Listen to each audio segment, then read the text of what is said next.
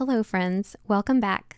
Today I'm bringing you all along as we go to the library and park, and as we do, I want to share some things that have been on my heart lately, as well as some motherhood encouragements and child training tips. So let's jump in. Hello, I'm Stacy, a wife and homemaker of 17 years and a homeschooling mom to 8 children. I help equip Christian women to keep their homes with excellence while keeping their hearts abiding in Christ. Welcome to Abiding Home. What is a godly mother? What does she do with her time? How does she interact with her children? How does she teach and train her children? What do her daily actions look like? How does she speak? How consistent is she? What kinds of things does she talk about to her children? What are her main goals and objectives? What kind of home does she create for her family? I like to ask myself these types of questions so that I can gain a vision for who I want to be. And having a vision is a good thing because it helps us know what we are aiming for. But as soon as I gather the answer to these questions in my head, there can be a temptation to feel discouraged at my lack. I see how much I fall short of this beautiful goal. My own sin and failures are discouraging. My lack of physical strength and energy to carry out all of those tasks can feel disheartening. And that's when I have to remind myself that the worldly mantra, "You are enough," is actually not true.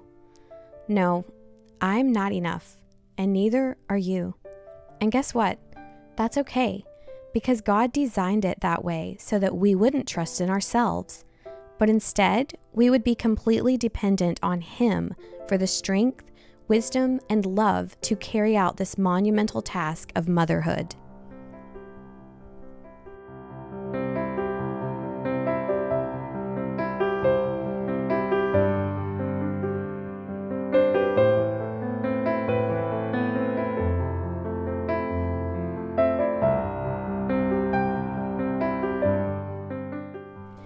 In my last video, I shared a full homeschool day in the life from start to finish, but it was only 30 minutes of edited video footage.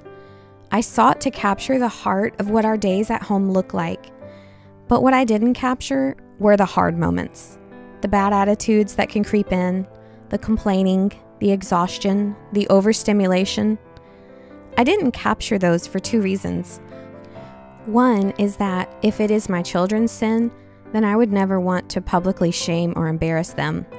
The other is that even if it's my own struggle, I don't want to glorify sin or complaining in any way. I don't like the hot mess mama trend where everyone talks about how hard motherhood is and makes light of all their shortcomings. But just because I don't share those things doesn't mean they aren't a struggle here in my home.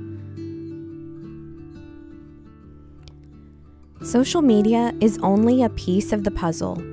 The same is true for what you see of other families when you visit their homes or see each other at church or play dates. People like to fault social media for setting up a facade or unrealistic standard, but this has been going on since before we were born. When people were having guests, they cleaned their house and made their best meal. Children were on their best behavior. Families hung family portraits taken in studios where everyone was dressed in their best clothes and smiling. Social media perhaps has given more access to information about others, but it has always been true that people put their best face forward in public. However, it is who we are at home that shows us who we really are. And the reality is, life at home is where things get brought to the surface. Our sin is usually revealed within the 4 walls of our home. This is normal, and it's not something that we should be overly discouraged about or feeling like something is just wrong with us or our family. These times where our sins and bad attitudes are exposed are what the Lord uses to sanctify us. Growth in holiness is a process, and family life is one of the tools the Lord uses for this process. One of the most amazing parts of motherhood is that while we are teaching and training our children, God is teaching and training us.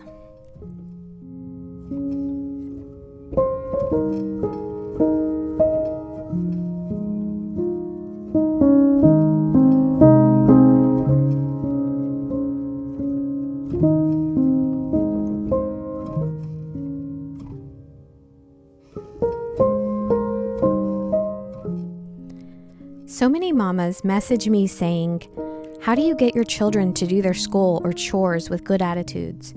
Or how do you keep your children from arguing or complaining? When I read these questions, I get the sense that some people believe there is a combination of child training techniques that will make it to where their children are completely trained and the parents no longer need to correct.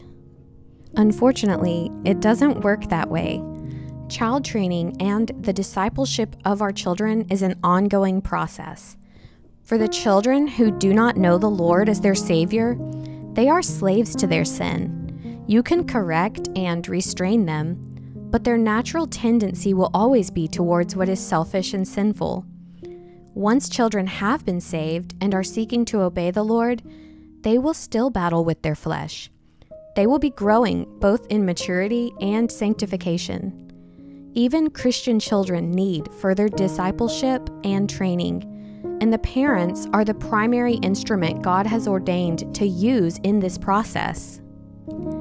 If you think you are doing something wrong because you are still having to correct and teach, then please think again, because that is our job as mothers, as long as the Lord allows us to have these children in our homes and under our stewardship and authority. Child training is a long game, a marathon, but it won't last forever. Our season of raising children will come to an end one day, and that is both a heartache and a relief all at once, because this job is immensely joyful and wonderful, but it is also long and difficult.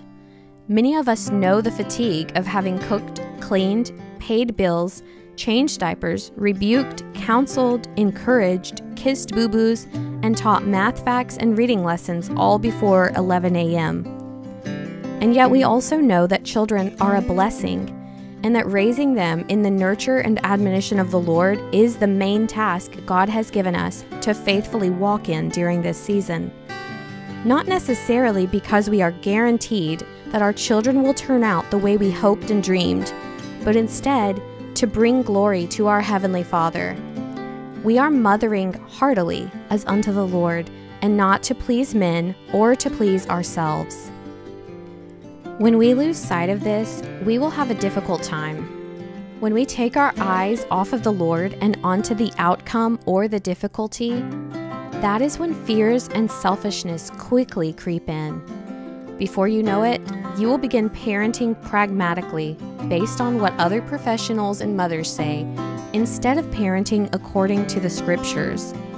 And the desire for comfort will lead to an endless pursuit to discover the secret method or parenting technique to make everything run smoothly and to make this job easier.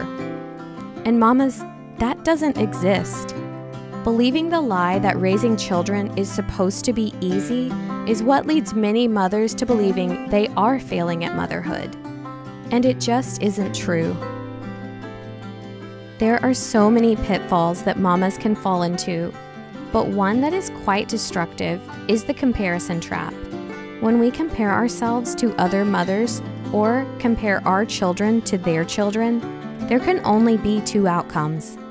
Either we will feel inferior and like that other mom has it all figured out and we are just big failures, or we will feel superior. We will see her flaws and her children's disobedience, and we will become prideful. Neither of these perspectives honors Christ, and neither of these perspectives will lead to true godly motherhood. But what should we do when mom guilt comes knocking at our doors, telling us that we are bad mothers and that we are failing at this very important task? I believe two things are in order. First, prayerfully examine if what you are feeling guilty about is sin, or if it's just an unnecessary expectation that you or someone else has placed on you. For example, some moms may feel guilty because they can't make all of their meals from scratch, or because they can't buy all organic food. Maybe they feel guilty because they don't have an aesthetically pleasing home, like the ones in magazines or Pinterest boards. These are not reasons to feel guilty, but instead, we must submit to what the Lord has ordained for us in this season of life. We must be content with our store-bought bread or old unpainted cabinets if that is what the Lord has for us right now. But what if our guilt is coming from sins we see? Then there is only one answer to that problem, and that is the gospel of Jesus Christ.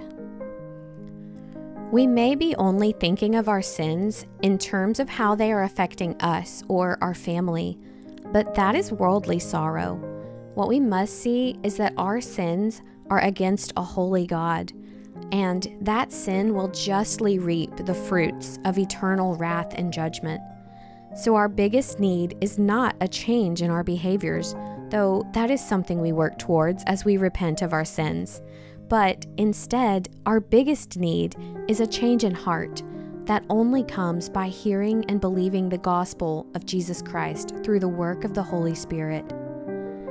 The most important thing we can realize as mothers is that we are sinners in desperate need of a Savior, and that even though we all deserve hell and judgment, God loved us and sent His Son Jesus to live a perfect life on earth and to die a painful and shameful death on a cross so that He could give us the righteousness and take the judgment for all our sins upon Himself.